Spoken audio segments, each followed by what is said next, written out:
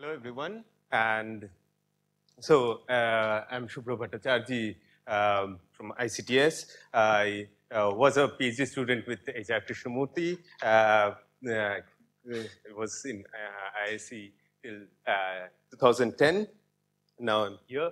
So I'll be talking about some of the things that we have been doing recently, a series of things that has come out, and these are the collaborators. But let me first start by thanking the organizers for putting these things, putting this meeting together, and particularly let me start by acknowledging all the things that I have learned from HRK and Chandan over several years. So it's rather anomalous that they are sitting in the first row and I'm giving the talk. It usually used to be the other way around. They're teaching things and I'm trying to understand what they're teaching, but it's, huh?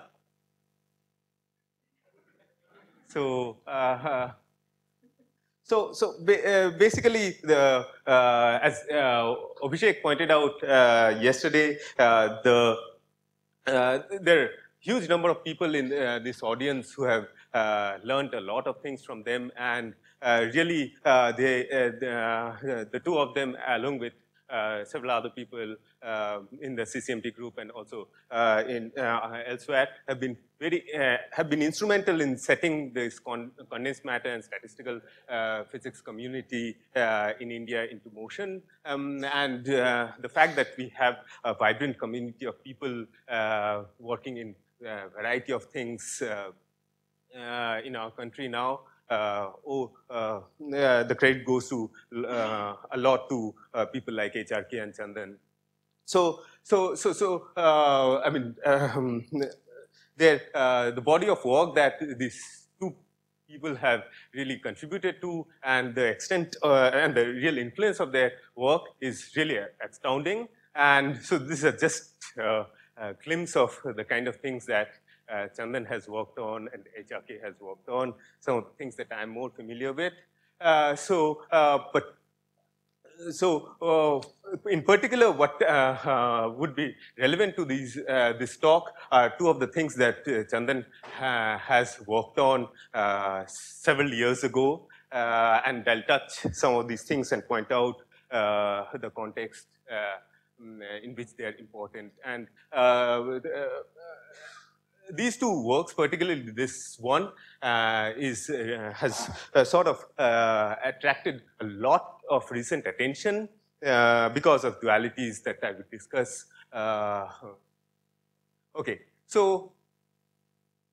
but let me start with this other work, which I'll only be able to tangentially touch upon. So in this paper that they wrote in 1988, they basically were trying to understand the effect of topological defects in spin systems, and in particular the kind of, so I'll basically give a very symbolic summary. What they were asking is that, suppose I have a transition from in a magnetic system, like I have a magnetically ordered phase, like the Néel order, and this order parameter has topological defects, like the hedgehog defect, which looks like this. And I have a transition where the magnetic order gets destroyed, and I go to a paramagnet where such defects are present, where these defects are absent in the magnetically ordered phase. And the question which is of interest is there a finite concentration of such defects at the critical point? And this turns out to be a very important question in context of unconventional quantum phase transition, as it was later sort of understood. The reason is that if the quantum critical point in the quantum case, the critical point does not have these defects, it leads to a unstable Yuan spin liquid phase, which is actually a deconfined phase with fractional excitation and topological order. And if such unstable spin liquid phases are present, they can actually mediate quantum phase transition between two phases which have completely different symmetries. And this was pointed out by these people and goes under the name of deconfined critical points. Okay. So, so the other thing that has been of a lot of interest, particularly recently, is this phase transition of lattice models of superconductivity. In particular, the particle vortex duality of bosons that is discussed in this paper. And the reason why they have sort of attracted attention recently is because of this boson fermion dualities in 2+1 dimension in context of fractional quantum Hall effect, quantum spin liquids, and topological is protected, asymmetry protected topological phases. I'll discuss the influence of this work in context of quantum spin liquids. But to set up the stage, I'll basically give some introduction and finally discuss where this kind of ideas become relevant to quantum spin liquids. Okay. So over the last 30 years, we have sort of realized that the symmetry-based classification of condensed matter phases is incomplete, and what we need is a more general framework of describing condensed matter phases beyond spontaneous symmetry breaking. Okay, what we have further realized is that suppose we do not have any symmetries in the system, does it still make sense to talk about phases of matter, electronic phases of matter? And what has been realized is that in absence of symmetry, the quantum entanglement plays a major role in classifying phases. And in particular, what we have are short-range entangled phases, like phases which are like typically product states, atomic insulators, and so on and so forth. And long-range entangled phases which have finite amount of non-trivial content of entanglement entropy, and examples of this long-range entangled phases include quantum spin liquids. And some of the things that we sort of hear a lot these days, the things like topological order, etc., are actually manifestations, various manifestations of presence of long-range entanglement in a many-body system.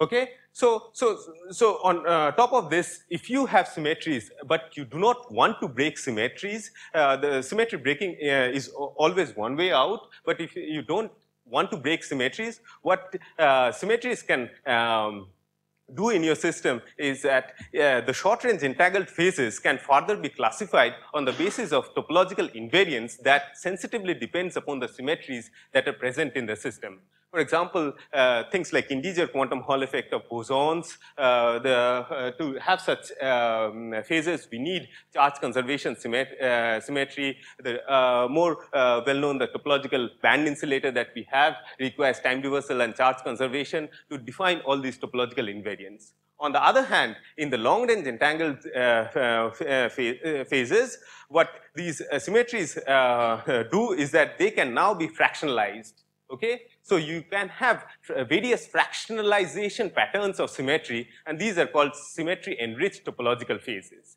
So we basically have some general idea of how symmetry plays a role beyond spontaneous symmetry breaking. So what I'll do in this talk is basically discuss some of these issues in context of a sort of a famous problem in the field, the spin-half Kagome antiferromagnet, which has been looked at over the last 30 or 40 years. So the problem is as follows. Sorry, I should have so this is the Kagome lattice, and I have a spin-half nearest neighbor, forget about these dots, nearest neighbor antiferromagnet.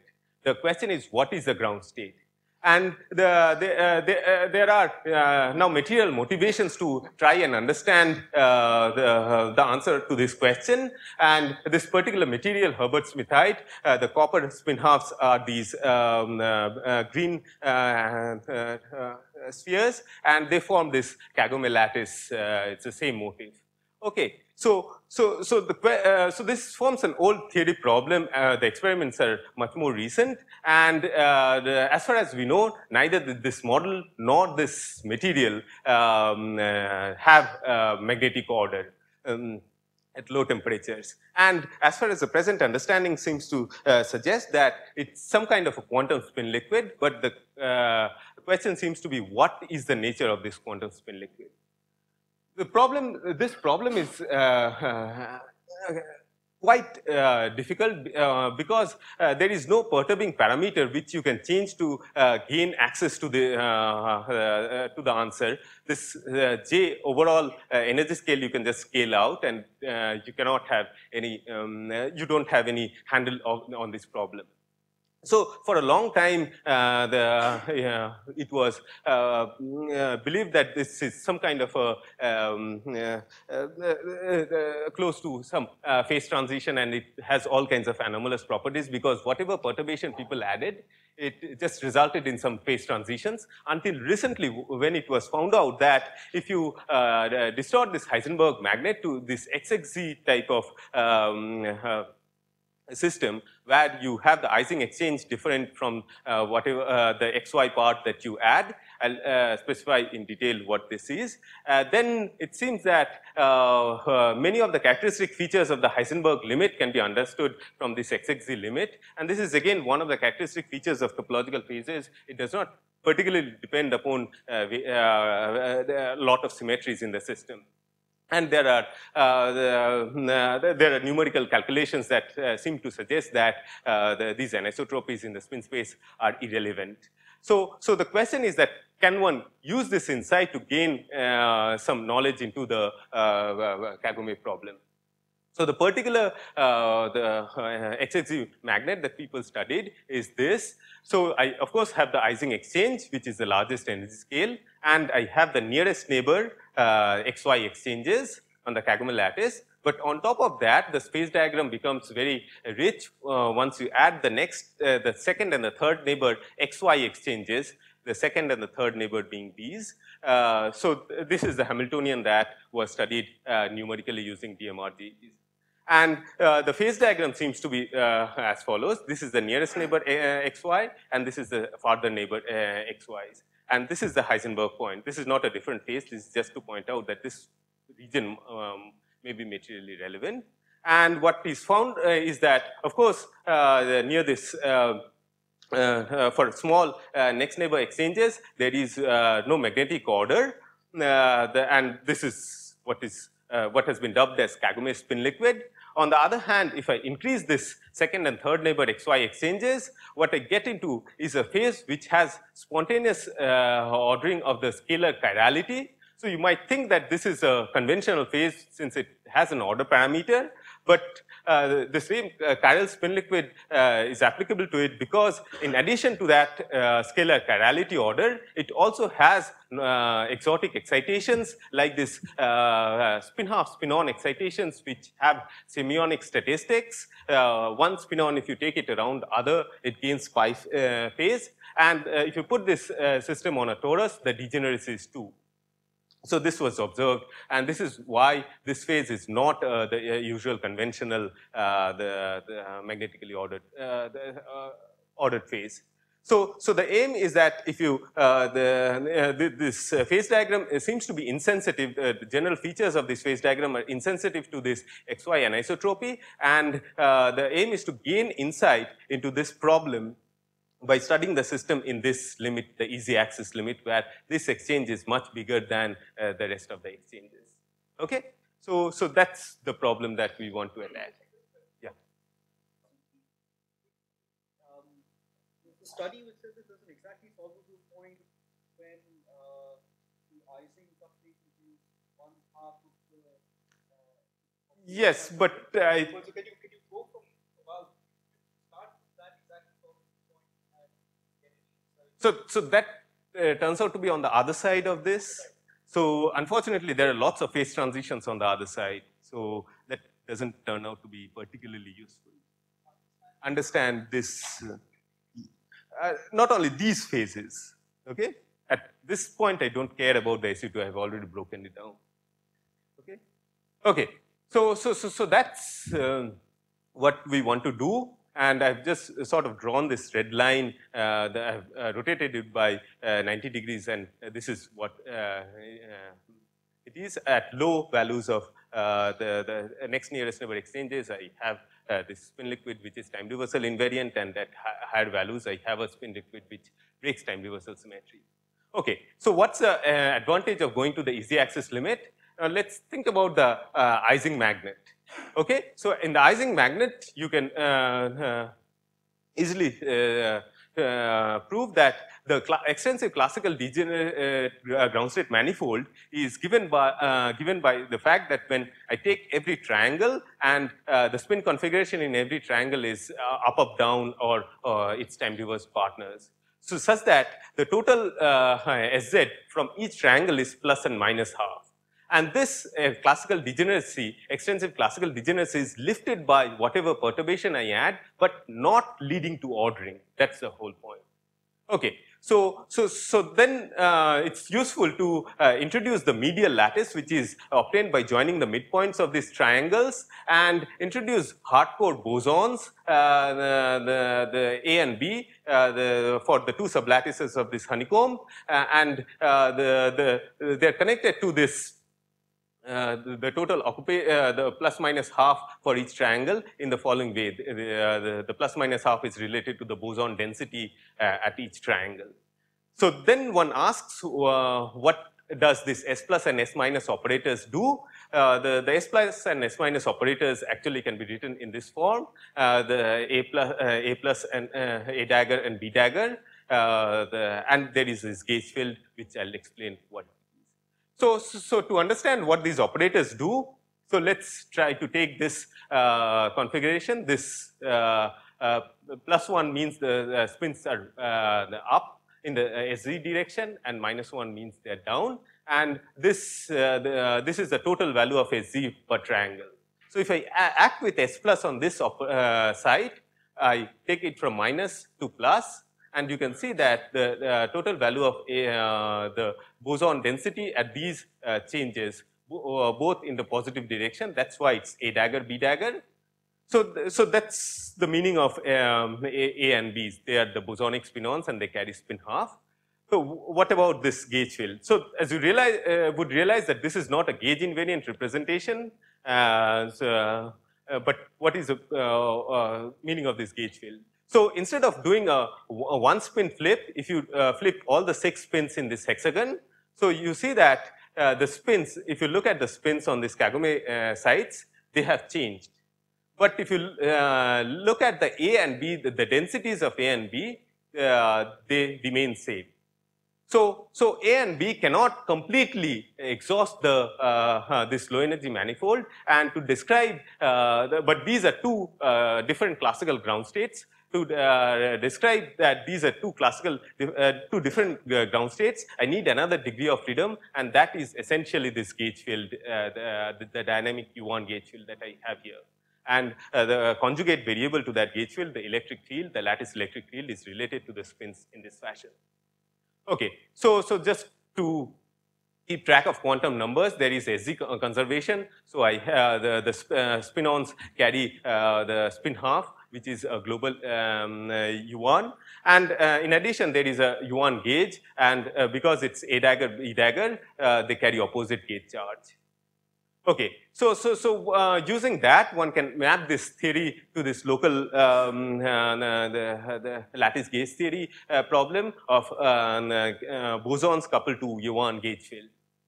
And this is a Maxwell term. So this are the terms related to boson hopping, and this is the Maxwell term coming from the fact of flipping spins over a closed loop. Okay, so I have a U1 gauge theory coupled to bosonic matter at some coupling constant for the gauge coupling, and I want to study this phase diagram, particularly this red line which I have drawn here. Okay. So what I'll argue using more generalized version of the Dasgupta-Halperin duality is that the red line is part of this global phase diagram, this rich phase diagram. The two axes of this phase diagram, the G is this gauge theory contains two kinds of couplings. One is this coupling to the gauge field, the fine structure constant. That's this axis, and this axis is the mass of these bosons that I have, the mass scale. Okay, so for the rest of the talk, I'll try to explain this phase diagram. Okay, So that brings me to the point of this Dasgupta-Halperin duality. So basically, I'll basically give a modified version of the thing that are presented in this the paper. So what they try to understand is what happens to complex the bosons in 2+1 dimension. They're given by the low energy description is through this action.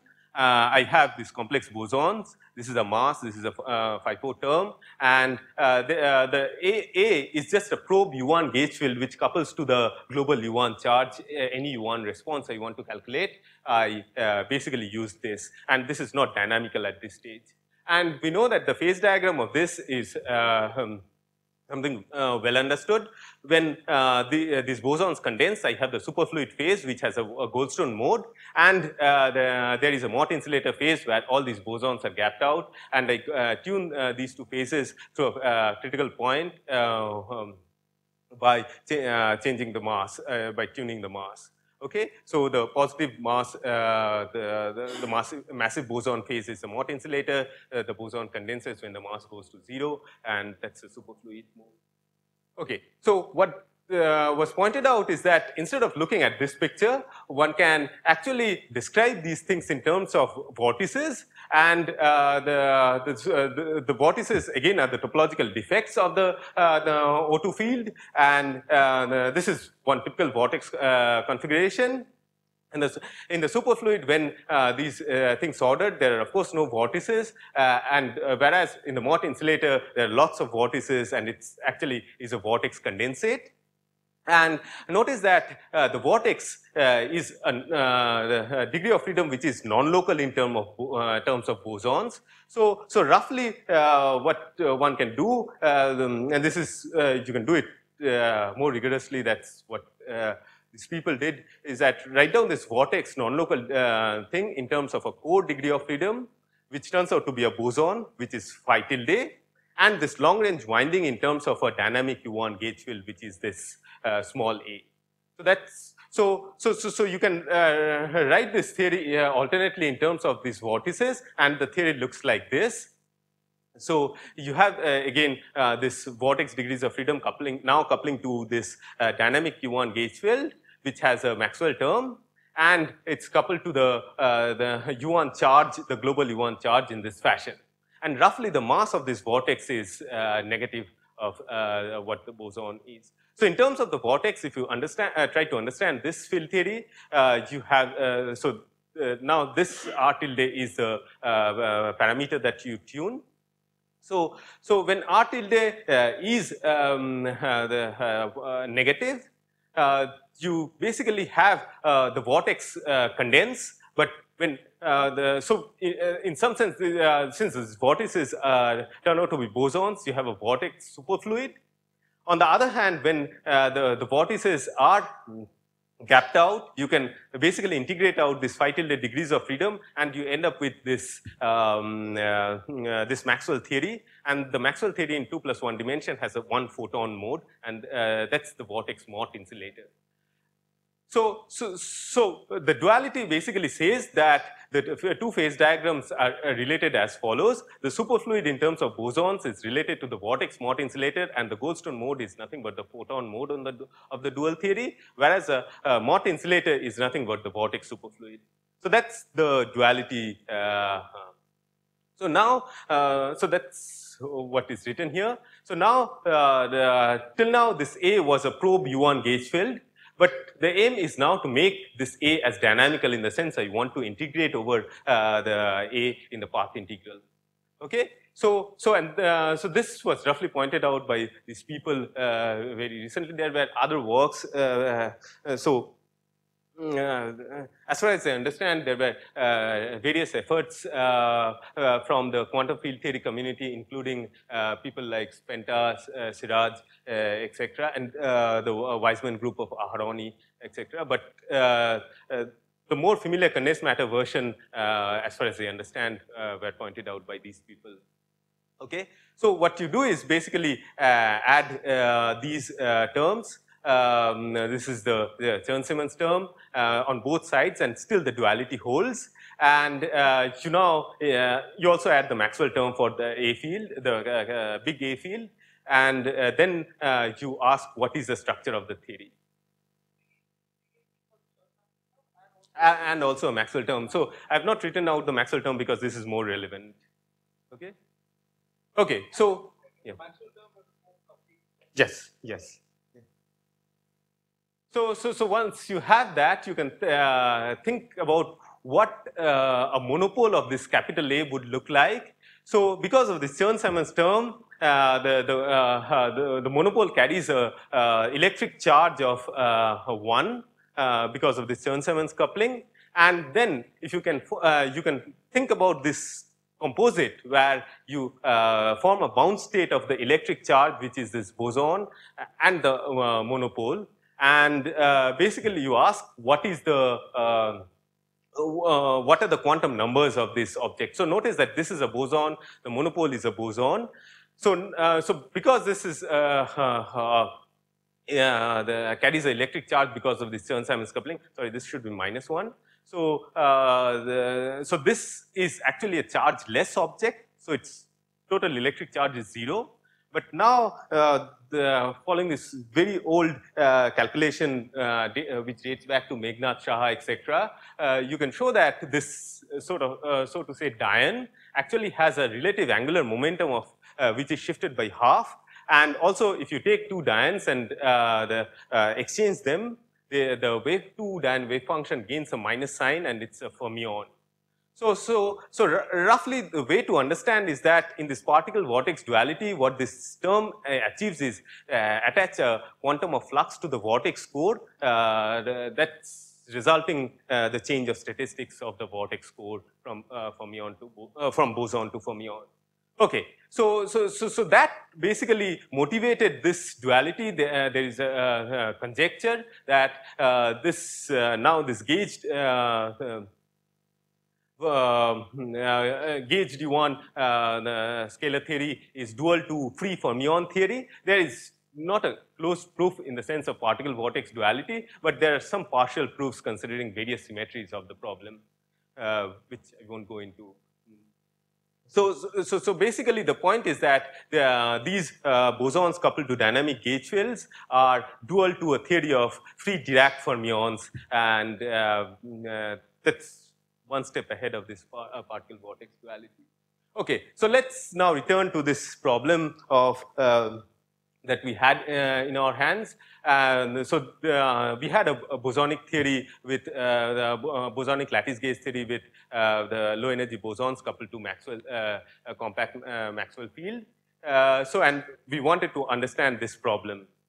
So what I'll show basically is that this the dual theory to this is some version of 2 plus 1D quantum electrodynamics, and it basically helps us understanding this not only this line but in but a much more general phase diagram which might be accessible to a large class of models of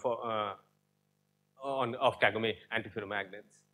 Okay, so just to remind ourselves, this was these were the spin degrees of freedom, and these were the bosons, and there was a global SZ conservation, and these are the quantum numbers of these bosonic spinons, and there was a gauge field, and this was the gauge charge.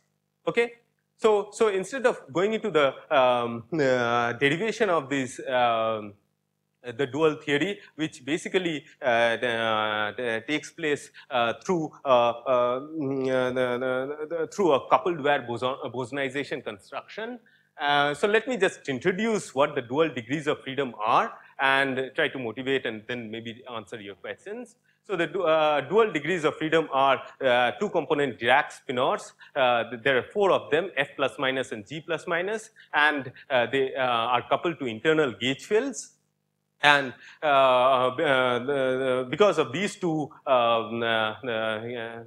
gauge fields, this being a pro field and this being a dynamic field, I need to say how these the fermionic degrees of freedom couple to these gauge fields, and this is how they couple. So as you can see that these fermions still carries the opposite charge. It's very similar to the bosons of the AS field.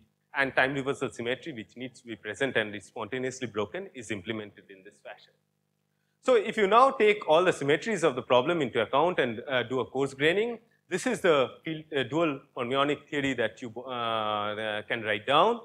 And basically, let me just take you through this. So these are Dirac fermions coupled to internal gauge fields. So small AF and AG, both are internal gauge fields. There are Maxwell terms corresponding to it, which I have not written down. And the AC is a pro field, which basically measures the response of SG current. And there is a mutual Chern-Simons term like this, and the internal gauge field is has a Maxwell term. So on top of that, this theory is gapless. On top of that, you can ask what are the masses you can write down for the fermions which are consistent with the symmetries. And the general form of the mass term, the fermion bilinears that you can write down which are consistent with symmetries, is this. So this seems to be the theory that is dual to the bosonic E1 bosonic lattice gauge theory that we started out with. And I'll basically try to explain that this theory actually describes a rich phase diagram of this kind. And in particular, the Kagome, the model that I described, seemed to follow this red line. Okay. So the key feature is trying to understand what happens to these theory that I just wrote down when the coupling goes to the gauge coupling goes to 0. Okay. So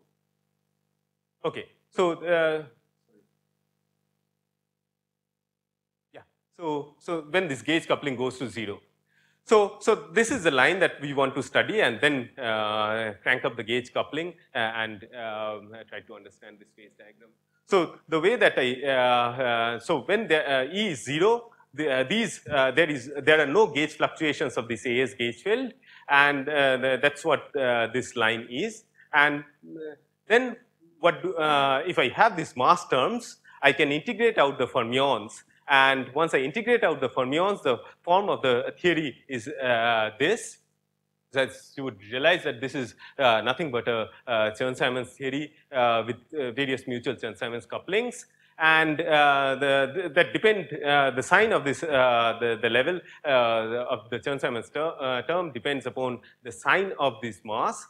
And you can think about various kinds of masses. In particular, if you have a time reversal symmetry breaking mass, which is what we need to try and understand this chiral spin liquid, we basically the symmetry states that the form of the mass should be like this. And once the form of the mass, we have a time reversal symmetry breaking mass, you can basically simplify this expression and you end up with the effective action which looks like this. So incidentally, though I haven't described, incidentally this is nothing but the action of a bosonic integer quantum Hall effect, which has two counterpropagating modes, and this is one symmetry protected topological phase. But what we are interested is not in this particular line, but we are interested in this phase, which is what, so to understand this, we crank up this coupling from 0. We increase E from 0, and what we have is basically a theory where I have this coupling and the Chern's and the Maxwell term for this AS gauge field. So you can show that this theory actually describes a phase. So the time reversal symmetry is broken, and this theory has the excitations which are mutual semions, and this actually describes a chiral spin liquid phase.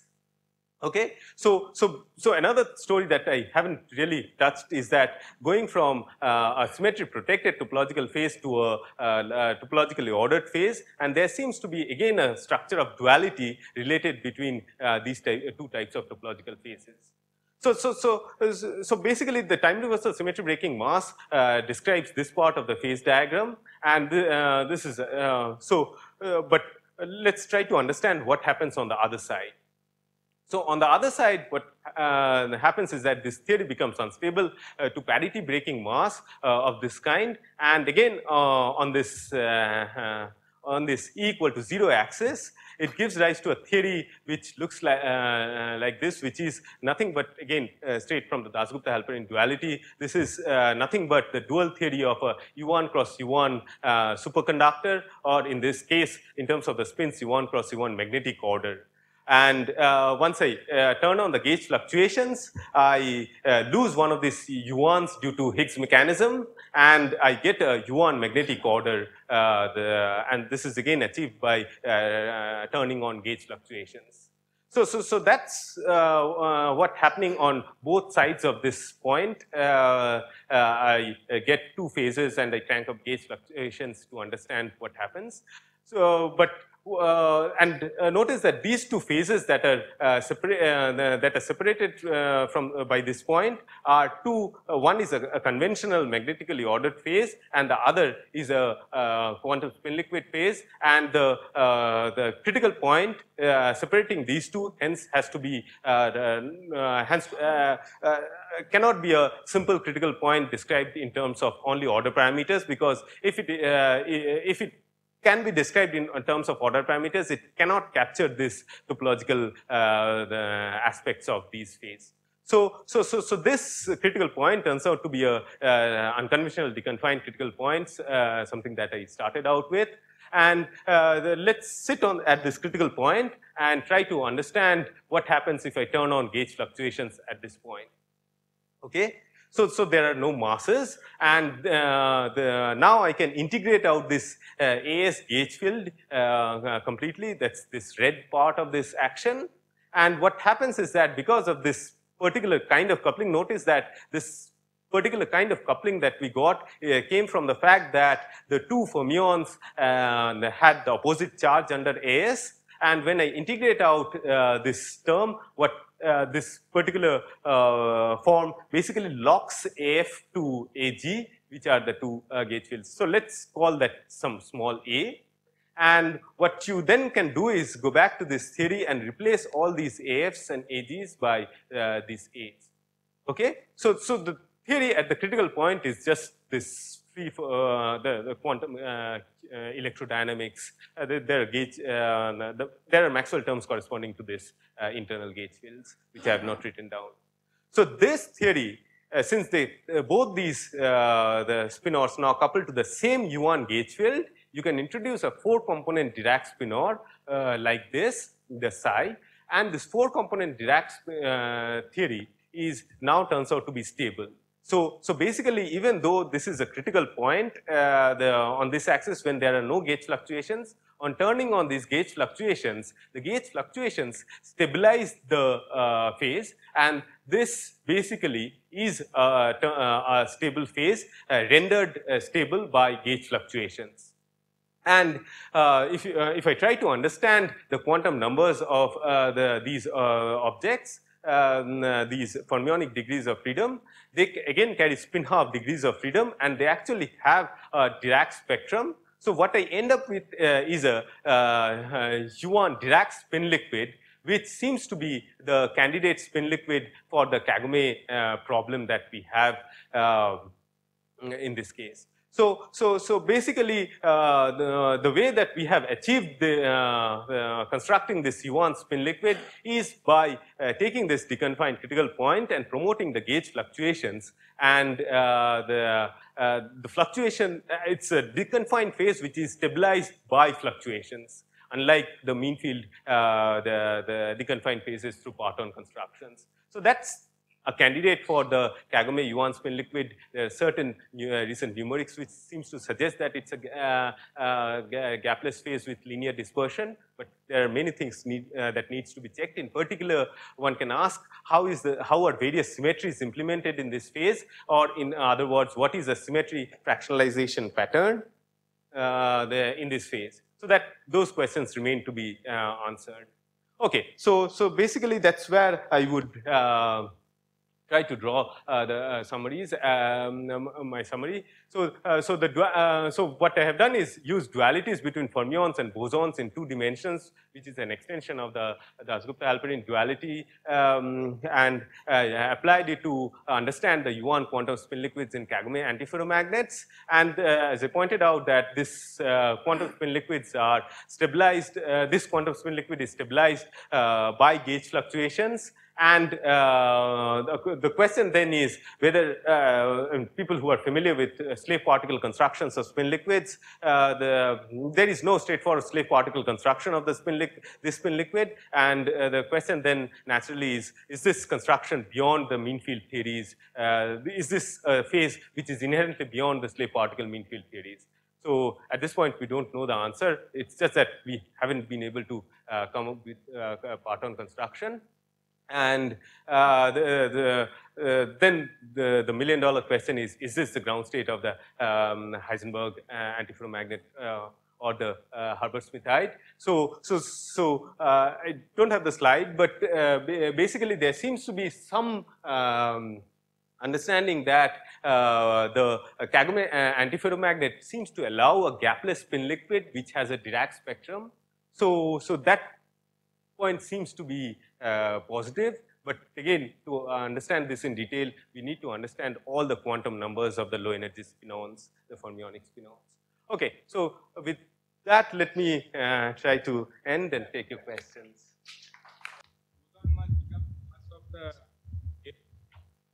No. So the boson mass remains fermionic mass. Okay, and then so when you say that this chiral mass term vanishes, so this you calculate how it vanishes, or is right?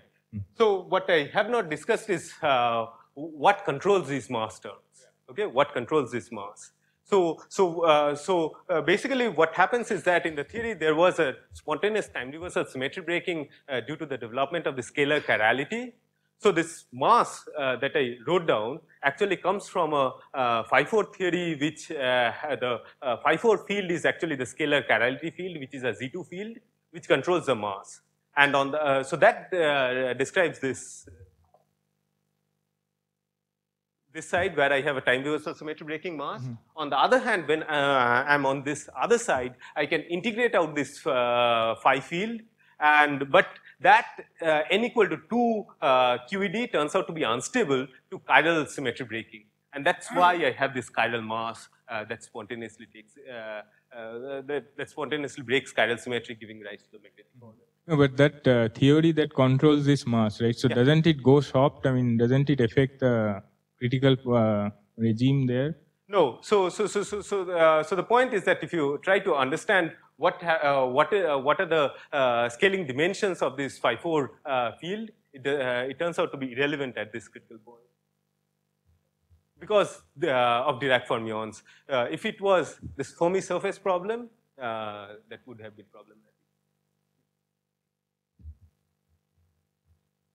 Yeah. So the if you look at the chiral spin liquid, the degeneracy on a torus is just 2, is it? But then that is quite different from a typical long-range entangled phase where you expect that the degeneracy in a torus should be 4. You're talking about Z2 spin liquids. So basically the Z2 spin liquids, the electric charges are mutual bosons. So that's why you have 2 Wilson loops, okay? Because now here the electric charges are semions. So you actually end up with only one independent Wilson loop. Okay, that's why the degeneracy.